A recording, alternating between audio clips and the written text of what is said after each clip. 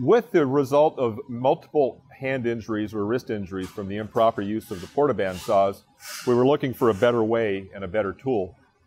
With that, an electrician basically said, well, it wouldn't happen if it shut off when you pulled your hand off the saw. The idea comes from the field.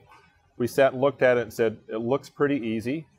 Made contact with people from DeWalt, and DeWalt came out and said, we can do this.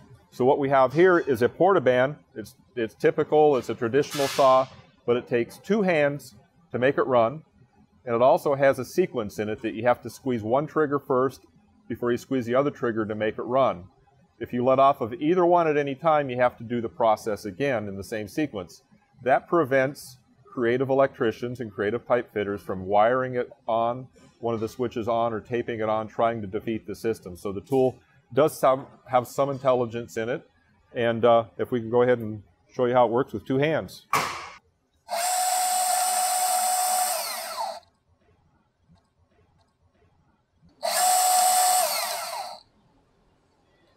Okay.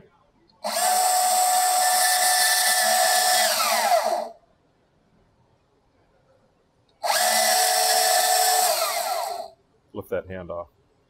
Lift that hand up. There we go.